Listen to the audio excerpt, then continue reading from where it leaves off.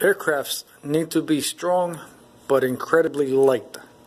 In turn, their interiors, their cabinets, all the furnishings need to follow the same suit. They need to be super strong but super light.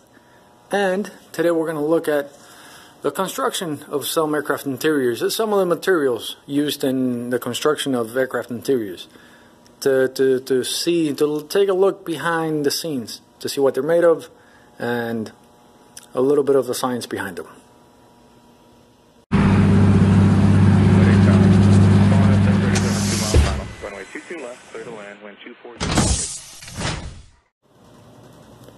Hello guys and girls, welcome back to Plain Simple. Thank you for joining me again. Today I'll be looking at a couple of materials that are used in the construction of aircraft interiors, cabinets, divan structure, anything structural to support the interior. And the material behind the strength and how light the interiors are is an old technology, but I think it's fascinating. It is called the honeycomb sandwich panel. And honeycomb, as part of the name, comes from the core, the honeycomb core of the panel. As you can see through the skin, it is literally a honeycomb style pattern. It is a stacked up an array of hexagons connected back to back to back, which is fun fact, the structure behind the arrangement of the particles behind nanotubes, carbon nanotubes and nanosheets. That's the arrangement that they take, hexagons.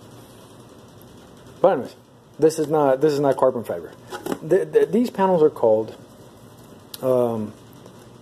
honeycomb core sandwich panels, and there's a sandwich because there's literally two skins sandwiching that honeycomb core. And I've gone ahead and peeled off one of the skins here to expose the honeycomb core. Now this is a 1/8 panel. These panels come in all different thicknesses. This is 1/8, this is 1/4 of an inch, this is a 1/2 inch, and they go up from there. You can get them as big as you want to. They also come in different thicknesses of skins, depending on the strength that you need for the particular application that you're using. Whether you're the cabinet or that you're building, you're designing, you specify whatever specifications of the material, the panel that you need. The thickness of the buildup of the panel, the thickness of the skins, the material of the skins. You can have this one here. The skins are made of fiberglass. You can get them in carbon fiber, in Kevlar, in aluminum, like this one down here. In these, the core is made of paper. Well, they call it a paper core. I'm not exactly sure what the paper, what the formulation of the paper is. I'm not really interested in that either. I'm not a chemist. There's people that do that. I don't. But the core is, you can peel it away fairly easy. It's paper that's been bonded to the two layers, the two skins. Now, the panel itself, I'm getting rid of some of the glare. There we go. The panel itself, having two skins, is what gives it that rigidity. It is amazingly strong in compression, in tension, in twisting, in bending, and for taking forces in any direction you can think of. And it's nothing but a paper core sandwiched between two fiberglass or any other composite layers, skins. Now, in this one here that I took off, I cut off one of the skins. You can see that with one single skin, how flimsy, how flexible it is. But when you add the second skin, it becomes amazingly rigid.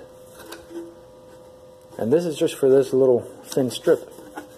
And go into a full-size sheet, and they're very, very strong. You go to a thicker core,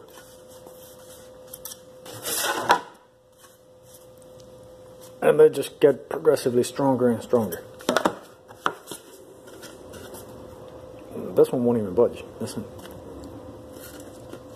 And yet it weighs absolutely very, very little. Amazingly light panels, amazingly light material, very dimensionally stable. It is not really affected by changes in moisture and temperature. It is very dimensionally stable. And if we graduate to the aluminum panel, you can see in there it still has the core, the honeycomb core, but the skins are aluminum. And in this case, this core is also aluminum. This is not a paper core. This is an aluminum core, making for an amazingly strong panel. Now, these panels, as amazing as they are on their own, they have their limitations. You can't put a screw directly, attach a screw directly to one of these panels and have it support any type of load. The screw will wallow out the hole. It can pull out. There's absolutely no strength if you just put a screw directly onto these panels.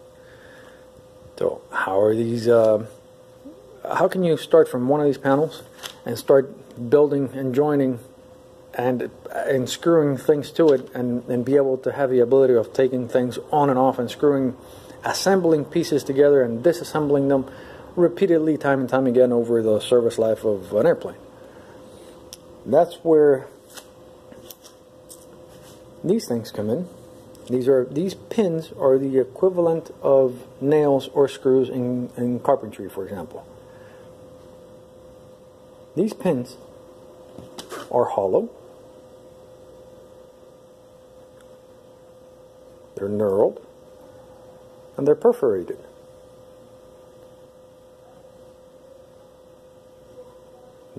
And they come in different sizes to match the size panel that you're using. They're meant to fit within the skins, between the two skins. That would be the case for this panel. This gold one would be right here. You can see that it fits between the skins.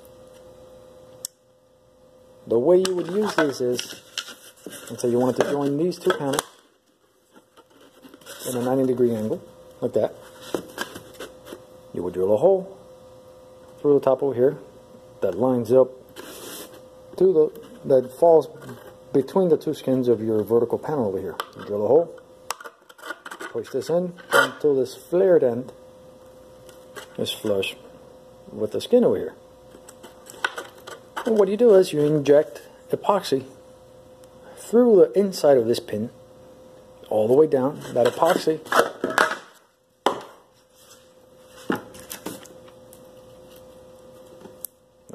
if you're injecting it through here, is going to run down the inside of the pin and ooze out and squeeze out and extrude out through the end of the pin, as well as these little perforations, and completely surround the pin with the epoxy, as well as fill in the little voids in the honeycomb material all around the pin.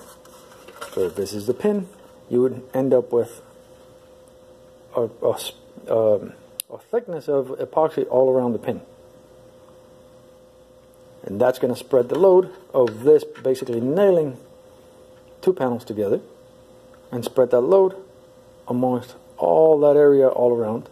And not only that, but when it fills in those little cavities in the honeycomb panel, you end up with a jagged shape that is nearly impossible to pull out, because that jagged, those teeth all around are such a shape that they key themselves into the core of the panel, the honeycomb core. So now it is very resistant to tension, so it will not pull out.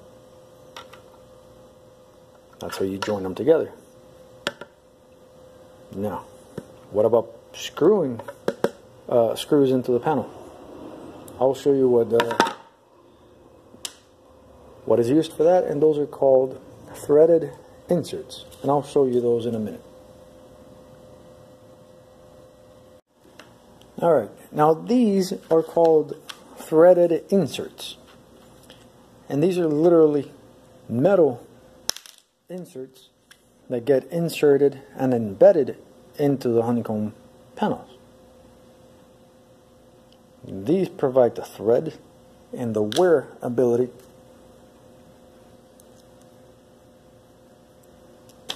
to thread screws in and out of the honeycomb panel.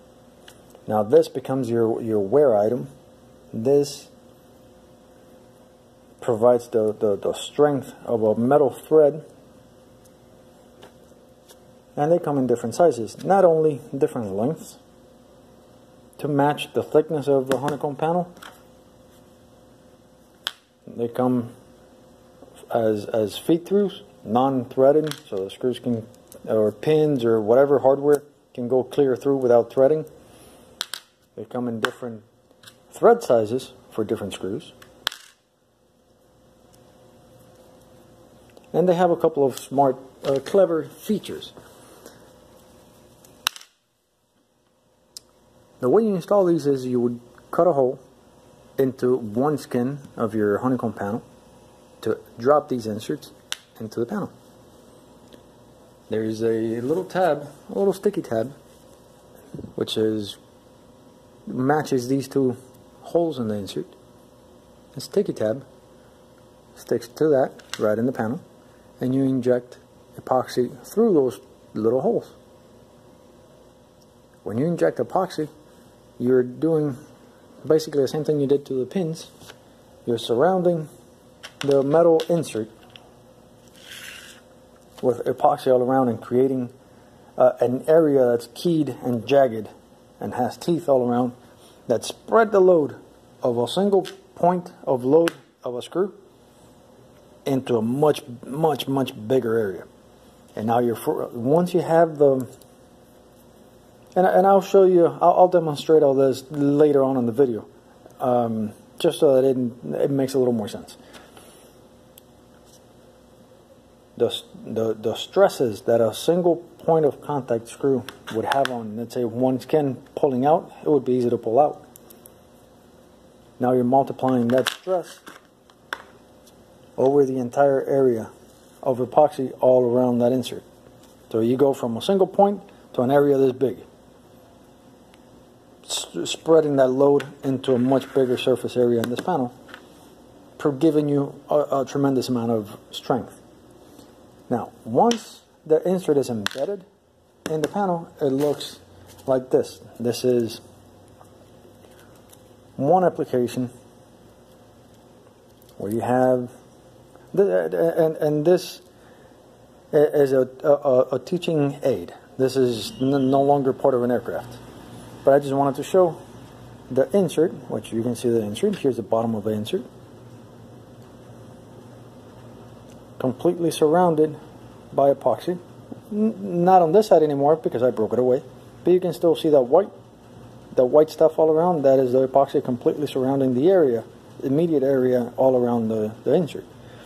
So now you can see the contrast of the point where the screw goes and the load that would be able to support once you multiply it times the area of epoxy surrounding that threaded insert.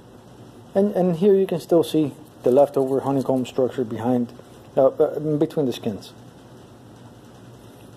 And once all that you embed all the inserts, you can laminate. Like in this case, you can laminate over it and come back and punch the holes so that the inserts are not exposed. But you can see an application where that has already been applied, where the insert has already been shot and epoxied, and it's seen its fair share of duty.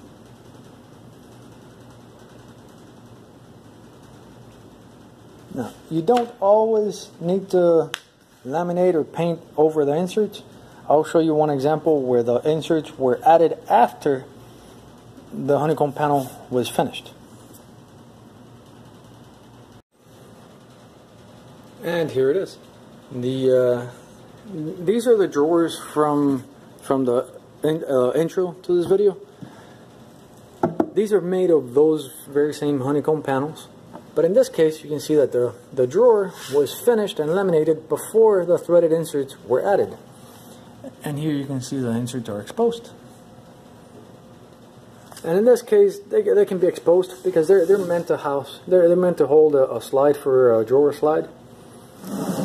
So it's not a part that the passengers would normally see. So these inserts are okay to be exposed. But you can see in this drawer, this is amazingly light. I know you can't tell, but it is very light. And you start with this, laminated, and then you can add woodwork, wood finish, inlays, inserts. In this case, this would be an ice drawer. That's what it has, a stainless steel insert. And a drain somewhere in the bottom over there. That's the hole for the drain.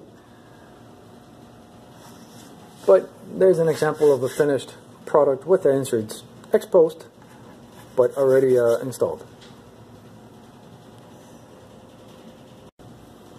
And now we're back to class. The way you install these is using, you can use a variety of tools. Normally we use what's called counter bores. This is a drilling, a hole making attachment. This is a hole making tool, much like a drill bit, but it drills a flat bottomed hole. It has a pilot hole, a pilot to match a pilot hole on your panel. So you can come in and locate where you want the screw to go. You drill a pilot hole. This pilot matches that hole, and you can use a counterboard to drill a flat bottomed hole that exactly matches your insert. So you would drill through the panel, insert your insert, shoot epoxy in there, and Bob's your uncle. You're done. And there is also counter bores to match the size insert that you're using. You can also use rotor broaches. This is normally a metal broach. And this particular one is from the rotor broach brand.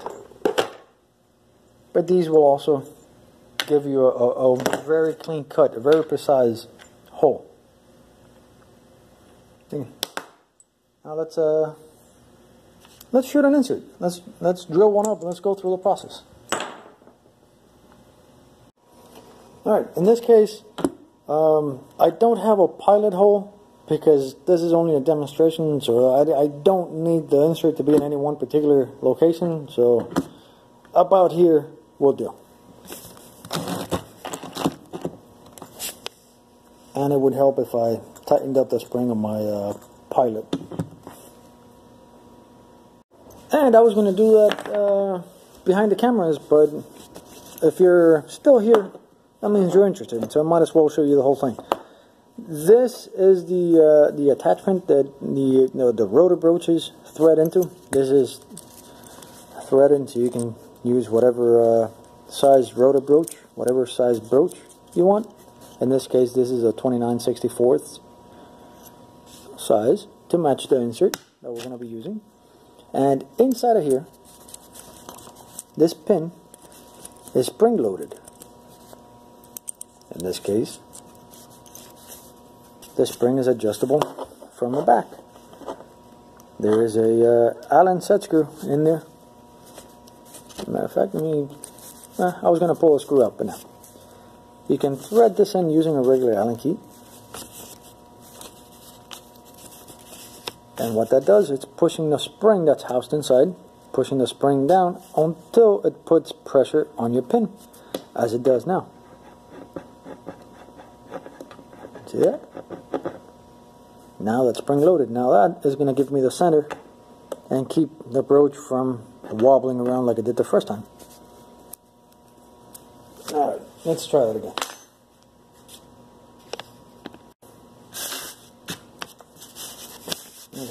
Where did I say the hole needed to be? About here. Perfect. There we go.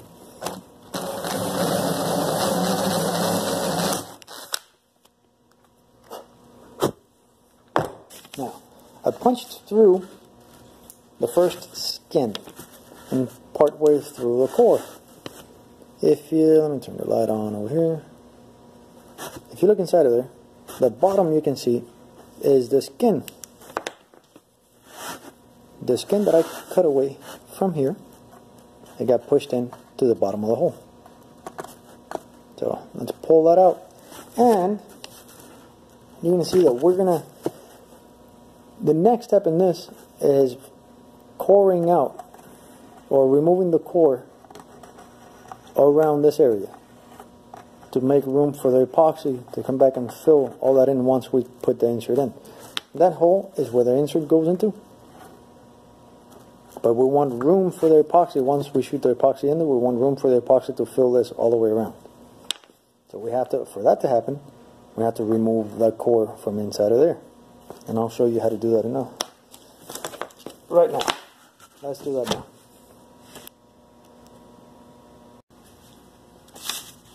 Alright, the tool that I like to use to remove the core all around the hole is this. Not exactly sure what it's called, but it's from Dremel.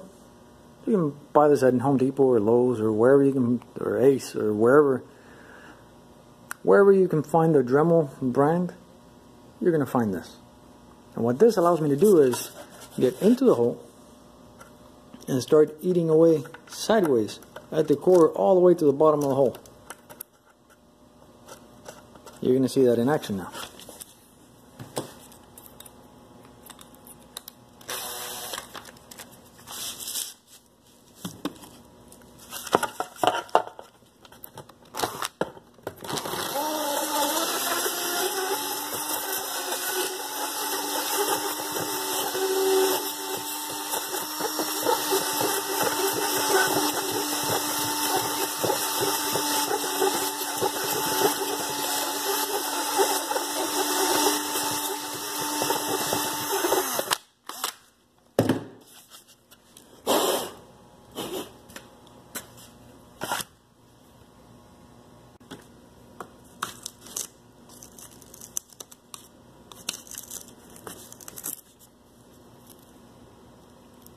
This is the first skin, the top skin that we drill through with a little bit of the core still attached to it.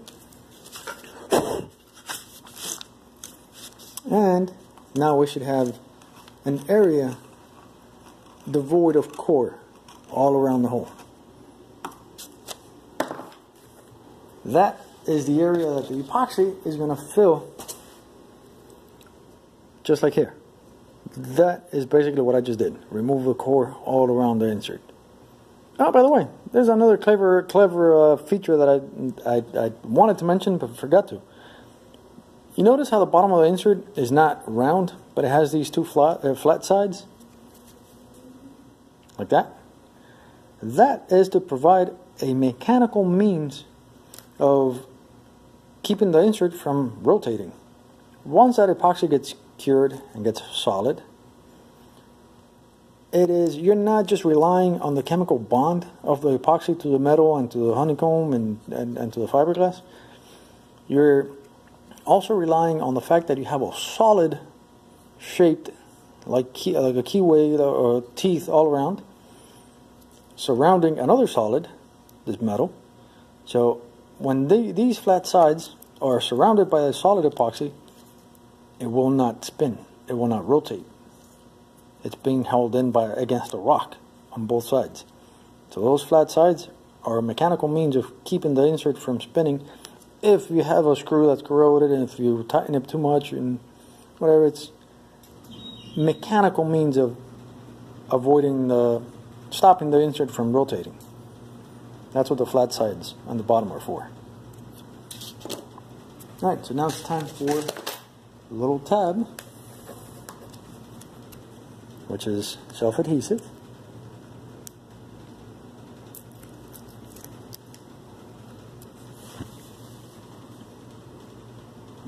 You would line up the two holes from the tab, sticky tab, with the two holes on your insert. Make sure that's properly adhered. Push your insert into the hole, and you're off to the races. Let's bring the epoxy. Alright guys, I'm sorry, I took this off because I wanted to, when I shoot the epoxy, you should be able to see the epoxy filling in all around the hole, and I wanted to try and show you that. So I took this back off and I tried erasing my pencil marks, but I stopped because the eraser was leaving more dirt than taking pencil away. So we'll try again. I got some of it off. Yeah, hopefully it'll show.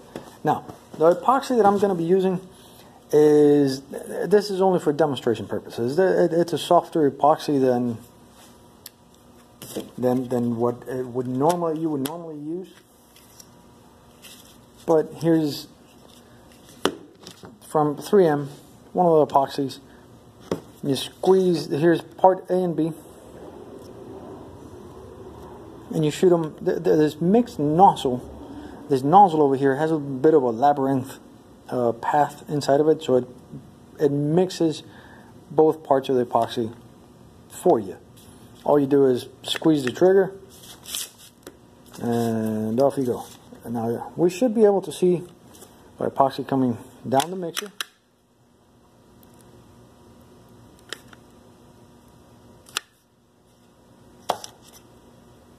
Here, let me try another tube.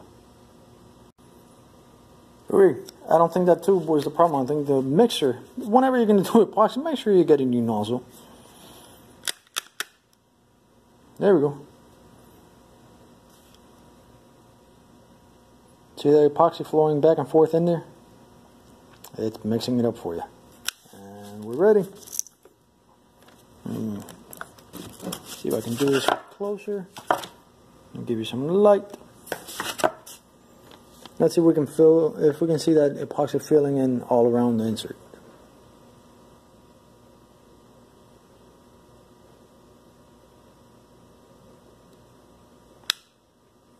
And here, coming out the second hole, so that means it went around the insert, all around, and came out the other side. And there you go. You just shot an insert. Now that metal insert is embedded. Once the epoxy cures all around it, it becomes a solid, and you end up with this. Now you just added a metallic insert threaded that allows you to screw things and attach things to the honeycomb panel. So now you know how they are assembled together. You know how the panels are made, not how they're made, but they're designed. And how we add threaded inserts, so we can screw things in and out. No jokes. There you go. I hope you find it, like I always end my videos. If you've made it this far, thank you. I appreciate it. I hope it's not roaring jet engines, it's not afterburners and thrust and things, but nonetheless part of the industry, part of work, part of the aircrafts. And this is kind of a behind the scenes look that you wouldn't normally see, which is what I try to bring to you guys. Give you a side of the aircrafts and a side of the industry that as a passenger you wouldn't normally see. I hope you found it interesting. If you do, let me know. Yeah, I hope you guys are safe, and if you have any questions, let me know. Any suggestions? I do read the comments. I do really appreciate the suggestions. It's just that I don't normally get the opportunity to create a video about requests right after the requests are made. I kind of have to wait around until the opportunity presents itself. But suggestions or questions are always more than welcome. Again, thank you guys very much, and I hope you guys are safe. See you next time.